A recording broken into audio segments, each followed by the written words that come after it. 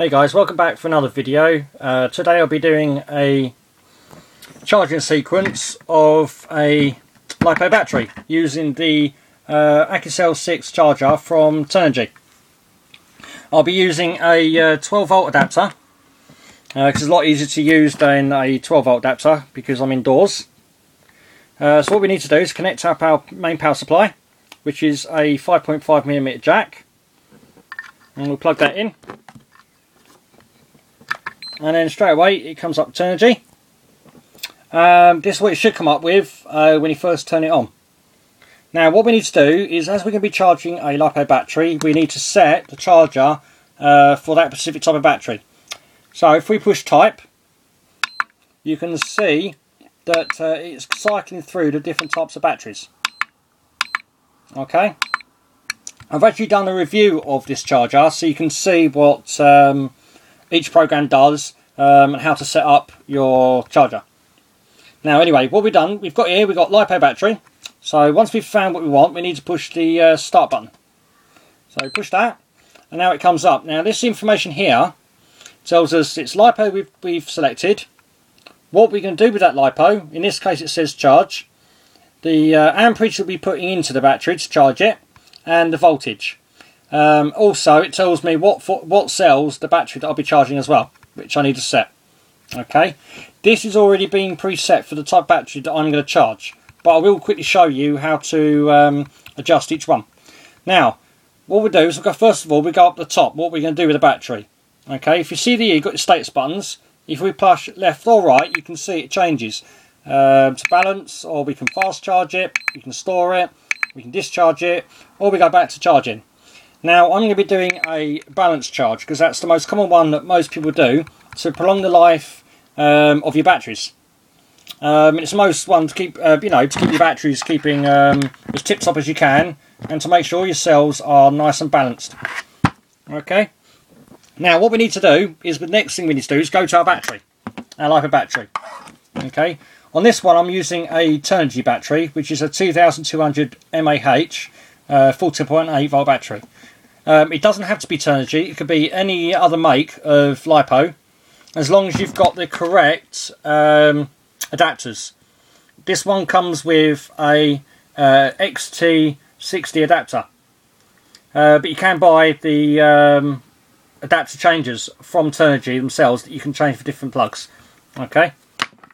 Anyway, on the health and safety and balancing instructions comes with the battery.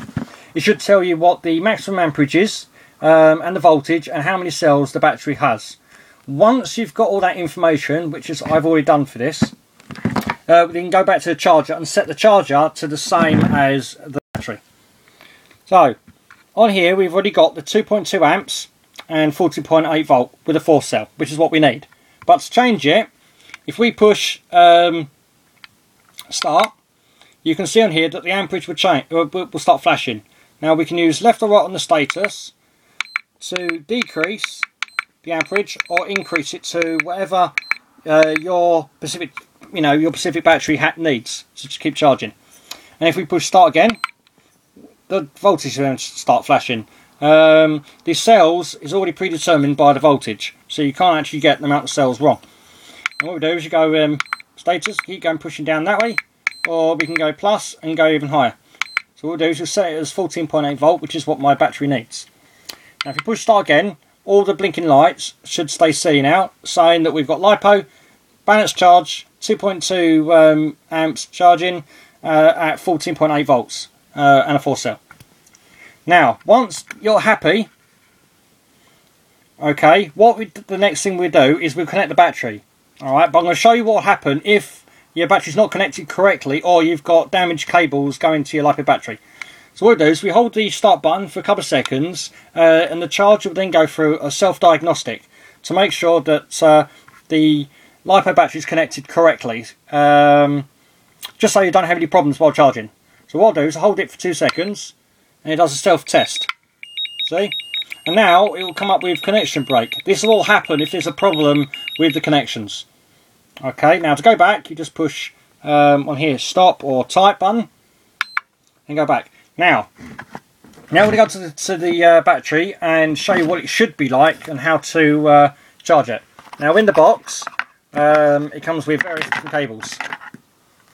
This one here is our main charging cable, which is the one we'll be using today to charge our LiPo, with the XT60 connection on the end, with the two jacks, and that to go onto the output of the main charger. Let's put that aside. Here is the 12 volt adapter, which I told you about, which we can use to charge, well, to power up the charger with 12 volt using these two crocodile clips, which we don't need. And you've got another plug here to add on to it, which gives you two crocodile libs. So you can charge other types of batteries that you don't have the correct on there, or you can use it to power up other equipment using your LiPo or your charger. Don't need that. So here we go, we've got our main charging cable. First thing we need to do is connect our two negative and positive jacks to the main charger. You can't really get it wrong, because on the charger it actually shows you red for positive or plus, black for negative on the side there. So what we do is we'll put our negative on there first, the black one. Just get it in the hole and push it, and then now we connect our positive up in the same hole. Okay. Once that's done, we need to do is connect our main balance cable of the LiPo to the balance connectors on the side of the charger. Now you can't get it wrong, you can only go in one way. Each one is set for the type of cells. This one here is actually for the 4-cell. Okay, now I've got my power cable to the battery ready to go. I've got the LiPo battery connected to the balance port, and now what we need to do now is connect these two cables to connect together. So I'm going to have to put the camera down for a sec. I'll let you have a nice close look of the LCD screen. Okay, and there we go.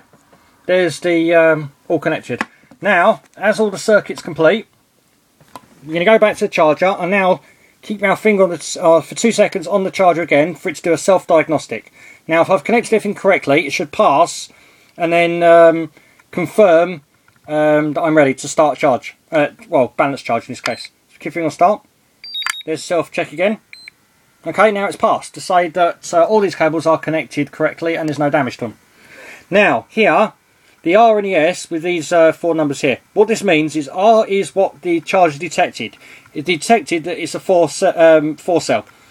The S is what I've put in. I've selected it's 2.2 amps and 14.8 volt, saying it's a 4-cell. It's only on time. It only gives you a short time. So we keep fingering on it again. Do another check. Okay. Now we know that as long as that and these two here are identical, we're good to go. So push start just once, and now it's on the charging sequence. That's your LiPo, 4 cells. That's your input amperage to the battery. That's your voltage. We're doing a balance, and that's your time. Now this specific battery is actually fully charged, so it shouldn't take too long. That's why the amperage is quite low. If you're doing a full charge, that should say 2.2 amps there. Now quick menus, so we can have a quick look at what's going on while we're charging. If you push the status on the right, there we go. It's just telling me that the battery is now full. This will happen once the battery charges and it's completely full. So what we can do is, while it's still here, we can push right. It tells us what our voltages are for our cells, so we've done a balance charge. Now if we push left, right again to come back out, and push left. Oh, okay, well, it won't tell us that, but if you push left, it will tell you what your settings are about the maximum amperage going in, the temperature, and all the other settings that you've inputted on it, which you will see how to do in my Turnigy review. But anyway, that's it. That is how you charge a standard LiPo battery. And once it's all charged, to get out of this, you just push stop, and it brings us back down to for our next battery. And that's it. I hope you enjoyed the video, and I hope it's shed some light on how to charge a LiPo battery using this charger. Thanks very much, and wait for another video soon. Bye bye.